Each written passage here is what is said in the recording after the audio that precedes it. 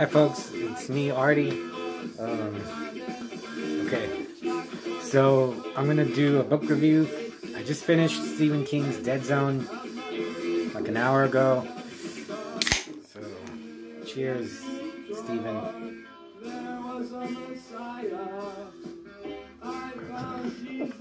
Oh, I thought it was okay. Man,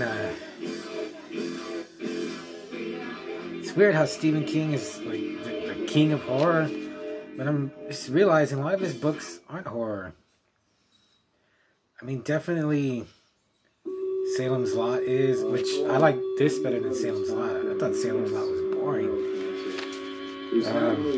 Pet Sematary, I remember liking a lot. That's definitely horror.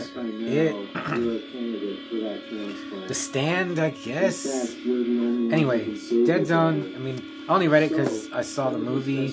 I think the movie's really good. I think Christopher Walken did a spectacular job as John Smith. And King is really good at creating a likable character that you care about. And this has some really good parts. But it's just how King, like, I think, yeah, in this, like, someone, Johnny's old girl, Sarah, like, she walks to her front door, and he describes, like the dust motes in the air, and, like, the leaf blowing. It's like he'll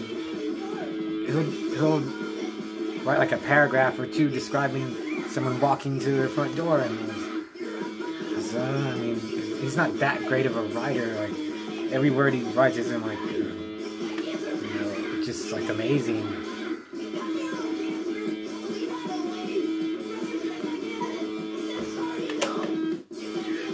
The part where he touches his doctor and he realizes how the doctor's mom must survive, that like made me tear up a little when the doctor calls her. Says he calls her and like he hangs up just to know that she was alive. That was very touching.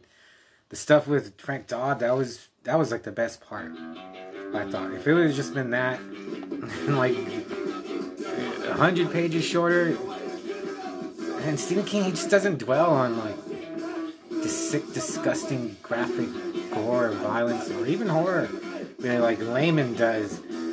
It's in his books, but it's not the focus. I don't know what the focus of his books are. Anyone that I know that will talk to me,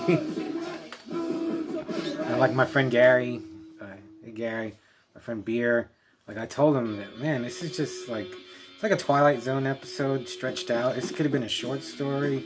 And it's only 400 pages, but the type is really small. And like I said, Stephen King just rambles on and on and on. The part where the Stillson, where he kicks a dog to death, that was pretty ugly. The Frank Dodd, his murders are gruesome, but they don't really dwell on him. You don't get into his head too much. You kind of forget about him and Stillson after a while. But Johnny was a great character, very sympathetic and like more real to me than any book I've read. Like, I don't know, these terrible books still, even the ones that were okay. Like now, if a book is sucking like 10 pages, I won't read it anymore. The last book, off the top of my head, that I really liked the character was The Island of the Blue Dolphin. Have you ever read that?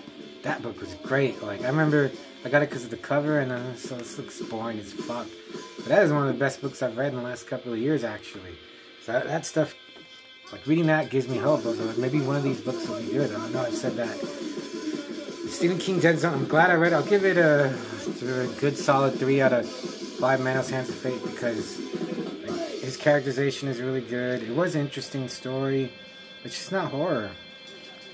And I'm going to try to revisit King because I remember really liking Pet Sematary, The Stand, and the Dark Tower series. I really liked those, but I'm just a moron that was, just an idiot that just, like, when I started reading, I was, oh, King's awesome, let me read it, and I was just bought into the hype that he's great. He's okay.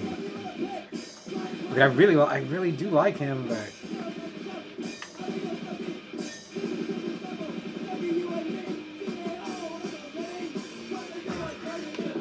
I did like The Library Policeman. Dead Zone, I mean, that's one of his earlier books, but that's his best stuff, right? So, and it was cool because I could see Christopher Walken as Johnny. Oh yeah, and like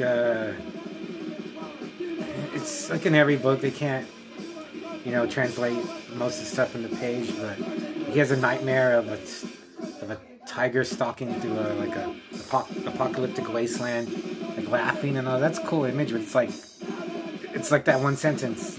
He doesn't really dwell on it. Or like in the movie, it was like a kid that like was ice skating or playing ice hockey, and he falls through the ice, or like a bunch of his friends fall through the ice, I think. In this, it's like a graduation, like a high school graduation party. The kid that he was tutoring, and it's like they have a graduation party at this restaurant. The restaurant catches on fire, and like 40, 50, 60 kids die in it. So the stakes are higher than that. Frank Dodd's mother in the movie, like, she starts shooting at them, right? And they have to shoot her. That wasn't in here. That was a good part. Cronenberg's a really good director, so I think he made the book better. But he did leave stuff out. But I mean, whatever. I wouldn't read it again. Like, I think I'll read The Stand again. Read Cujo. But I did like it. I'm just glad I finally read it. Like, I remember I never finished Tommyknockers. I think I read Eyes of the Dragon. I never read Misery. I like his Bachman books though. I think his Bachman books are better. Skeleton Crew I read a lot of, but I don't remember. I never read Cycle of the Werewolf. I read Pet Sematary. I read Christine. I read Different Seasons. I read Cujo. I didn't finish Firestarter. Salem's Lot. I did not like Salem's Lot, man. Stand I remember liking. I haven't read Thinner. I read The Running Man. I read Carrie, and I read The Dark Half. So, okay, but yeah, it was pretty good. I would really like to know, really actually, what other people think of it. But I am reading, like all these books. I'm reading the Dreadful Tales, an anthology by Richard Lehman, and I wanted to just talk about this one story he has called A Good Deed. That's another one I was like, wow, what the hell is going on in this? It's just, Lehman just thinks of this, like, simple, but so far to left field, crazy ideas. So I had these two guys, they're like teenagers, and one of them, I can't remember their names, but one of them says, they're good kids, they're like Eagle Scouts, and they get good grades, they're not bad kids. So they convinced one of their dads to let them take a Jeep and just drive across, like, California, like, hiking and camping. And so they stop because one has to piss, and he goes far into the woods, and he sees a girl in a cage, and she's asleep. And he tells his friend, like, he's like, dude, there's a girl in a cage in the woods. So they go check it out, and they're like trying to wake her up, and I thought, she's probably like drugged or something's wrong with her. She's probably drugged, I thought. And like, they're trying to wake her up, and they bang on the cage, and finally, like, one reaches in, like, the whole time I was like, what if, like, she's in here for a reason? What if she's like a vampire or a werewolf or something? And I was like, what if she is like a werewolf or a vampire? It's scary. I don't know why, but it was scary. But then who put her in the cage? Like, so they're talking about that. And finally she wakes up. She doesn't know how she got there. She does feel drugged. So yeah, someone drugged her. They put her in this cage. And like the main kid, there's only 3 people, but like I can't remember his name. He's the one telling the story. He's like, we gotta let her out. So they have like a hatchet and like a crowbar, and they're trying to just brute strength get the lock off the cage. And the girl's like, come on, you idiot, hurry up. And like, then she calls him like a moron, and then the guy, like, he gets like, hey, he's let's just leave her. She's called, like, his other friends, like, she called you a moron or a retard. And he's like, you're right, we should just leave her.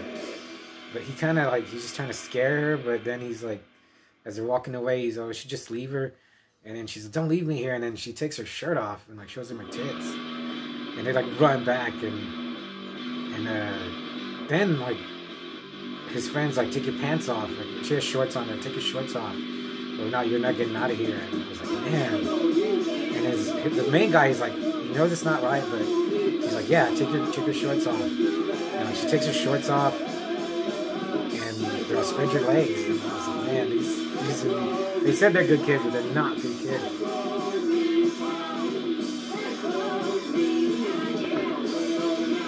And then they're like, come here so we can touch you, and then we'll let you out. And she's like, you're not getting anything unless you let me out.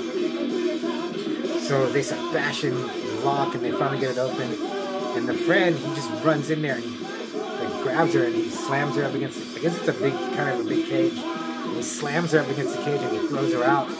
When he throws her out, she hits her head on the top of the cage, and she falls down. And like the main dude, he like comes back to his senses after seeing her get hurt, and his friend is just ready to rape her. And the main kid, he jumps in front of his friend, and he's like, you're not doing it. And then his friend pulls out a knife on him, and he's like, I'll just go fucking through you, man. He's like, get out of the way. And he's like, you have to kill me. He's like, you're gonna have to kill me. He's like, I'm not letting you do this. And then the guy, like, he comes to his senses, and he's like, whoa, man, I can't believe I did that. And he's like, let's just leave, you know, she's out. We'll leave. And like they leave her like a chocolate bar in a canteen. And I was like, that one like had me like sweating. I was like, oh my god, what are they gonna do? And then I was thinking, what would I do? What would you do if you found a girl, like a hot chick in the woods in a cage? You'd think you just want to let her out and help her, right? I was like, man, I hope I hope I'd be like a good guy and not like a sleazebag like these kids are gonna be. So, and that was like a 25 page story, and it was so good. Like, and then they don't really dwell on it, but like, what if like the people that put her here, they're watching us right now? Who are they? What kind of people would do this? Oh. So that was good. You know, fine. It was like made me question, you know, what I would do. It was scary. It was exciting. It was nasty. Slayman, he's just a good writer.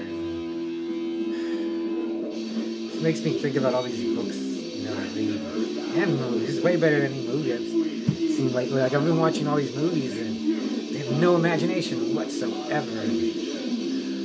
Okay, so Dead Zone, it was good. If you like King, it's almost like mandatory reading. I have Thinner. I haven't read it. I guess I said that. Maybe that one's better since it's a Bachman book. But yeah, if you're like a diehard King fan or you wanna, like you like him and you haven't read it, I would say go ahead and read it. It's better than a lot of the garbage I've read lately. Okay, bye.